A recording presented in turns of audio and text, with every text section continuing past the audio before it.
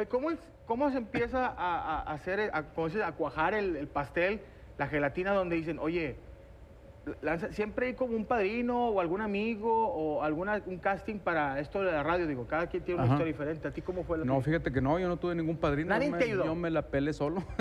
¿Sí había que te mandaran a la fregada? Sí, no, claro, inclusive aquí me mandaron a la fregada muchas veces. Eso sí, de Multimedios te mandaron aquí, ahí. ¿Con quién venías aquí en esos tiempos? En esos tiempos venía yo con la primera oportunidad, conocí a Adrián Peña, conocí a Adrián, conocí a don Rogelio García, que en paz descanse, conocí a mucha gente de radio y de televisión, porque yo inclusive aquí venía como yo me disfrazaba de león con ese personaje que yo hacía.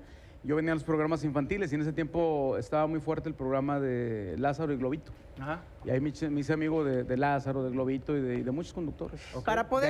Para poder hacer algo en los medios de comunicación, puedes no ser guapo, puedes no ser el muy inteligente, pero debes de tener un estilo propio. Te voy a decir una cosa. Algo que te identifique. Tocaste ahí un tema. A veces no se puede las dos cosas, talento y guapura. Bueno, en este caso sí. Bueno, ahí sí se puede. Ella sí. A mí Diosito me dijo. Sí la tocó. A mí Diosito me dijo, o talento o guapura. Dije, cabrón. Diosito me dijo, te voy a dar las dos, cabrón. Eso chingón. Me dio las dos. Eso, seguridad.